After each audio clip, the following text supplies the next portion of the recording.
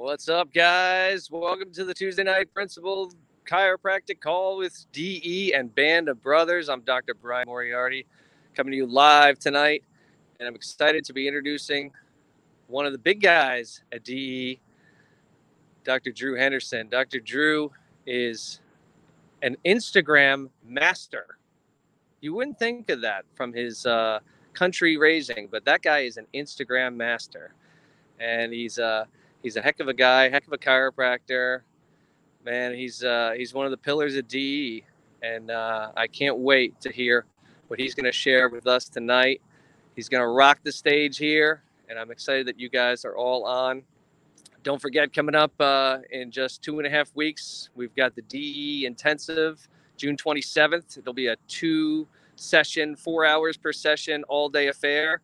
And then on Saturday, July 4th, Independence Day, we're going to celebrate that with Dr. Sid and a Saturday Night Live all about Dr. Sid. So you don't want to miss those upcoming presentations. But for tonight, let's rock the stage here from Murrayville, Georgia. Give it up for Dr. Drew Henderson.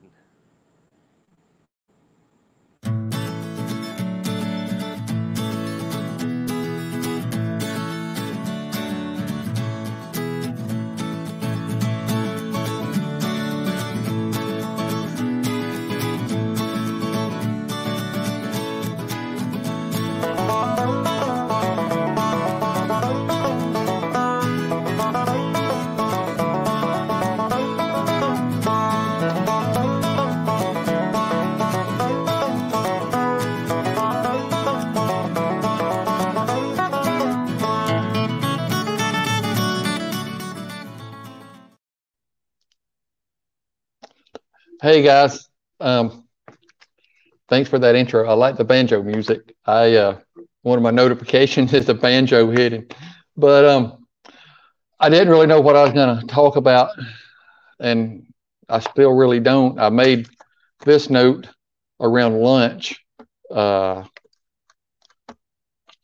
not about me, and that's really the crux of everything, right?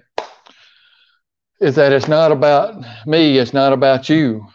And it's easy to think our lives are all about us because, I'm the main character of my life. I'm the star of my life.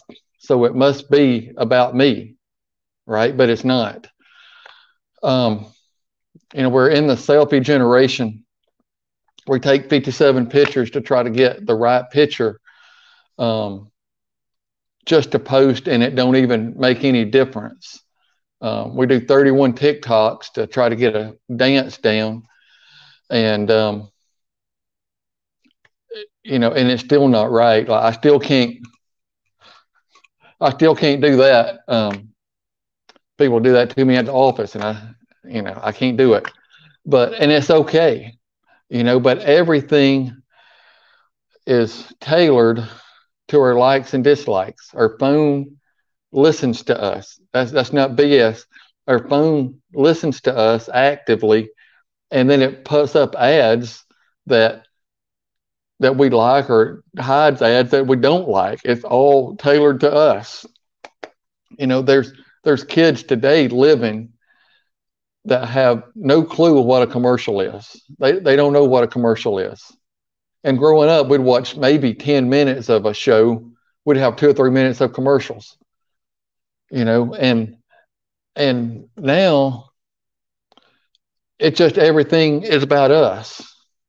It's about me. And a lot of that is okay. There's nothing wrong with that. I feel if I got to watch one more freaking commercial on YouTube, my head's going to blow up. That's why I pay that $12 a month or whatever, so I don't see them. That's about me. It's okay. I can get on my phone and hit my screen in a certain order, and 20 minutes later, Krispy Kremes show up. Like, it's about me then, and that's okay. But on the other side of that coin, on the downside of that, is when we make it about us, we lose sight of the big picture, We lose sight of the big picture, and the central message of DE and lasting purpose is that it's not about you and it's not about us. You know, hear that, people. Hear that. Like, it is not about us. It never has been. And if you look at the downfall of so many people, so many seminars, so many coaches, so many offices and people ever, their downfall is when they make it about themselves. You know, and it's not about us. And like all of these things are offices, DE, all the meetings we go to.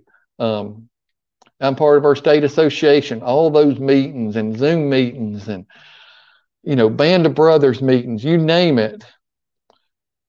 Nothing is about us. All this exists out there so people know what a clear nervous system is.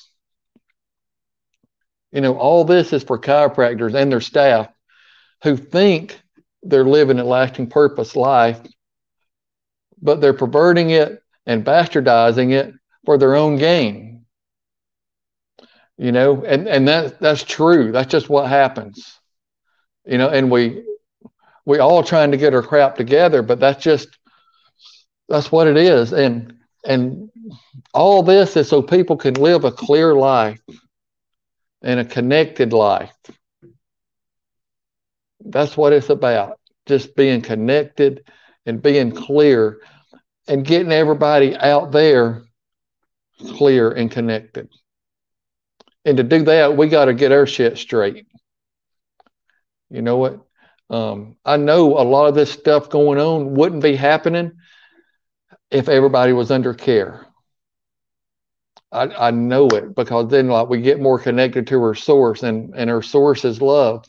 And that's what we need. It's more love, less hate, less evil. You know, and I know we take our focus off of ourselves, and we got to put it back on the people that we serve and that we take care of. And I know a lot of people have been hurt by people because they forgot, or they never even freaking knew that it wasn't about them. You know, that it's all them. Everything's about them. And it sucks for them because they don't get to live the life that we have. And it's good taking care of people. It's good loving people. It's good putting yourself out for other people with nothing else coming to you. It's not a practice building BS. You know? And like what would we give away for the sake of this principle? You know, I don't know. You know, what would we lose for the sake of this principle? Our friends, we all have. Relationships, you know, we've lost those. God knows I lose sleep over it, and hair, like right there, like, and I don't care, like whatever, it's hair. But we lose stuff over this. Oh, shoot. About to knock my phone off. But would we lose our life because of it? You know, I don't know if I would. You know, I love my life. But there's been people that have lost their life because of this. And we owe it to them to do better than we are. And I hope we recommit ourselves to being less concerned about us and our welfare and our bank accounts, and more concerned about the generations to come. You know, because if we're not, this profession won't last. You know, like we're plan A, and there's no plan B. You know what? There's no plan B. You know, Moses, he was a fugitive, right? He was living with his father Jethro in Beverly Hills. Some of y'all will get that. But he's supposed to be watching Jethro's sheep. And he's walking around, he sees this bush that's on fire. God talks to him. He says, listen, you got to go to Egypt. This is where he fled from murdering somebody. He's absconded. And he's like, listen, you got to go tell Pharaoh, you got to let the people go. You got to let Israelites go. And what did Moses do? He came up with every freaking excuse he could not to go. He's just like, oh, nah, like, what if they don't believe me? What if they don't listen to me? And we're really good at that, aren't we? We make up excuses of why we can't do something. And the excuses just pile up. I know I do them. That's why I still hadn't done like videos for the office, because I hate seeing myself in freaking videos. It drives me nuts. I can do like a face swap and laugh, and that's good. But, let me ask you something. You ever felt insignificant? I do a lot of the times. I know 20-something years ago, I used to work for the state. I worked with Zell Miller under his administration and at the governor's mansion. And like just a few of us were out there, right? Just a few of us. I met Bill Clinton 3 times. And the third time, he knew my name. I was going to school at night over here at Gainesville College, little junior college. I was working down there during the day. He's like, hey, Drew, how's school? Like I had to go in there and like tell Shirley, that was the governor's wife, that there was a phone call, all that stuff. And that's when he said that. And I'm like, the most powerful man in the world knows what I do. He knows my name. He didn't know I went to Gainesville College, a little junior college, and like took Spanish 9 times. 9 times. I failed it 7 times. You know what? We had to have 2 credits. I finally passed. Then later, the next week or two, Truett Cathy was there. He's the one that started all the chicken fillets, right? All the Chick-fil-A's. And shoot, I go see him. My head's probably this big. I was riding a high then. Go meet him, introduce myself. I'm like, hey, listen, if you need anything, let me know. I'm your man, right? Let me know if you need anything. He reached into his blazer pocket, pulled out some little cards, like business cards. He's like, how about put these at every seat? And it said free chicken sandwich. I felt tiny then. I shouldn't have. I was 20. But I felt insignificant. And I shouldn't have. Like it just, but that's just a thing that just pops into my head then. And I felt like I was the wrong person for the job. You ever felt like you're the wrong person for the job? That you didn't have enough of something, or that your contribution wouldn't mean anything, not anything much anyway. Felt like you didn't measure up to the people around you. I don't know where to look on this camera. There, I think.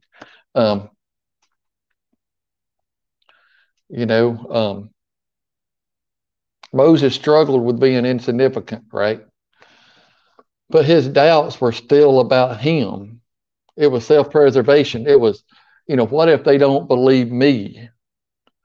What if they don't listen to me?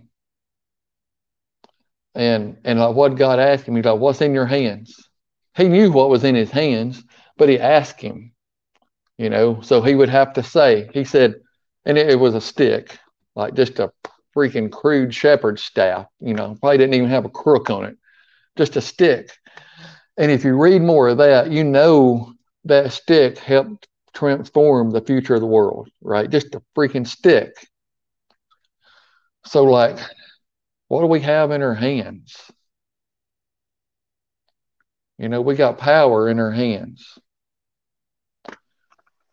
You know, we have the ability and the power to move a freaking bone, and that person gets better. You know, life comes back to that person when we adjust them. You know, we have that power. We know how to do that. We don't have to seek it out. We don't have to search it. We know it. We just have to tell people that we know how to do this and get them in the office and do that to them, and then let them express more life, and then they get better. You know, but we struggle to believe that whatever our efforts are, our abilities, our gifts, our assets are, that they're not worthy, they're not valuable, and that they're just not enough. You know, we struggle with that. And we look at what's in our hands now, and we wonder, and we know it may not be much, you know, but it's enough. Like, it don't take much to move a bone. It don't take much. We don't need anything else. You don't need to rub on them. You don't need to slather them with gel and stuff. But if you do that, that's okay too. But you don't need to. That life inside of them does that. That's the only thing we do is remove interference to life. Told Lee this morning, if I cut you, you're going to heal up. 2 minutes after you die, if I cut you, you won't, because that life is not there anymore. That's the only thing that heals us. The only thing we do is remove interference to that life so you can heal like you're supposed to. You know, but what are we holding in our hands today? Is it like your office, your family, your finances, your relationships, your hobbies, whatever they are? But whatever you got and whatever you're working with, it can be transformed. You know, talk to Moriarty about his office transformation. Talk to Andy Harding about his, and they'll be happy to tell you. They'll be happy to tell you about stats and the day that I decided this was going to be it, and this is what happened. 2 months later, this happened. 2 years later, this happened. On a side note, on the way back, what does it say Moses was carrying? Is that same stick, but what did it become? It became the staff of God. It changed like that. It changed like that. And I'm not asking you to be something you're not. Like, be you. Be freaking, like, be uniquely you. But know what Dynamic Essentials is? The DE. Know what the DE is. And the DE, the Dynamic Essential, is becoming aware, humble, and obedient to the voice of God within you. And then when that happens, you become dynamic, and that is essential to everything in your life. Everything. That's what DE is. It's not some practice building seminar, but you'll grow because you're being aware, humble, and obedient. But that's not all it is. And know what lasting purpose is. You know what lasting purpose is. It's giving for the sake of giving, serving for the sake of serving, loving for the sake of loving, doing for the sake of doing, out of your own abundance. This is a kicker, with no expectations in return. A friend of mine, me and him, we talk a lot. We go back and forth with stuff, and sometimes it gets a little heated, sometimes it doesn't, but we mean no harm. We love each other, and we we raising each other up as we go. And he says he's not pulling me up, but he is. You know, he is. So you know who you are. You pulling me up too. A few weeks ago, he was struggling with lasting purpose. He said he didn't really know what it was, and said that maybe it was because his maintenance fee was, you know, affordable.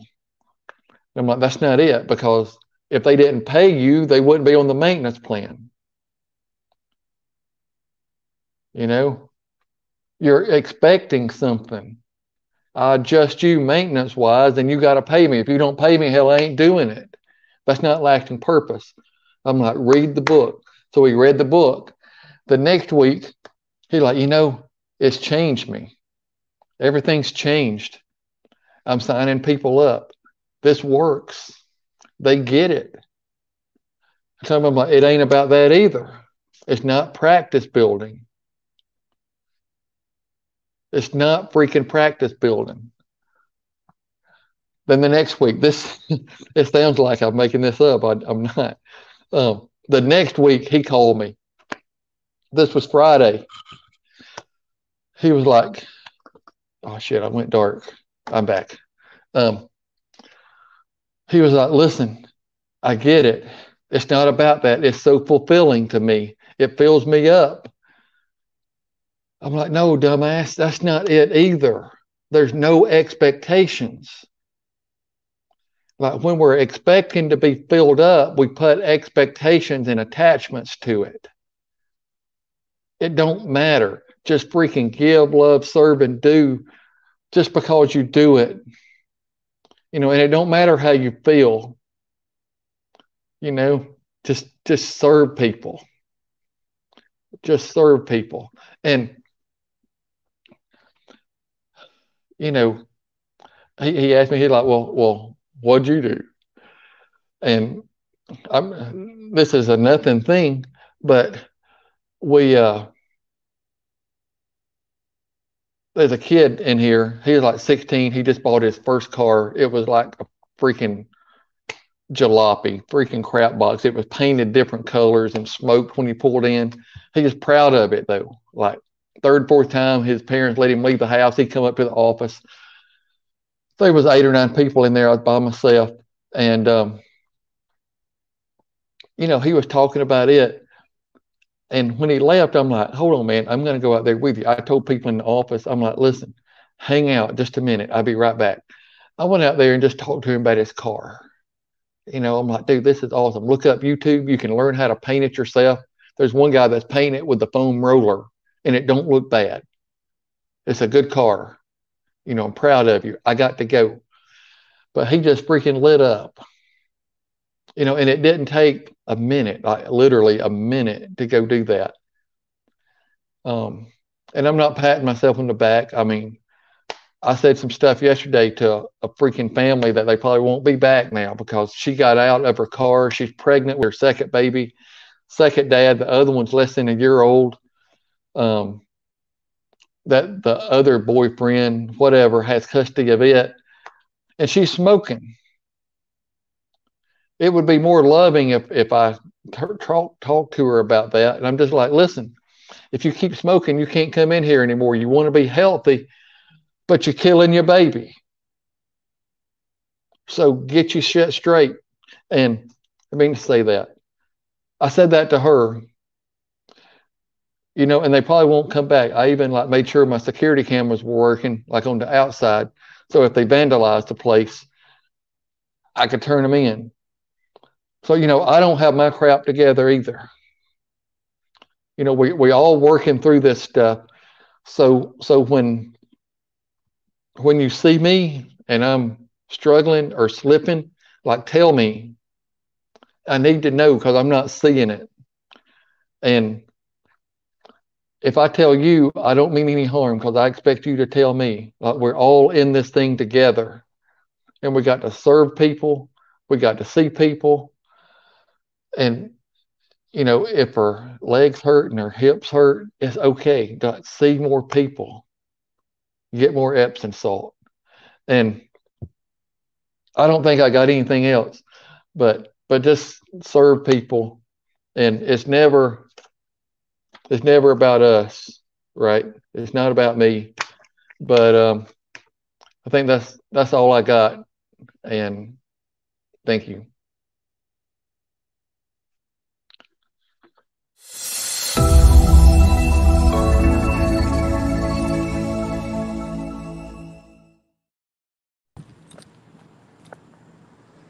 Drew, that's all you got? That's all you got, Drew? I'm wiped out, bro. Dude, literally, I'm wiped out this week. Dude, that was freaking awesome. Wow. Dude, you rock.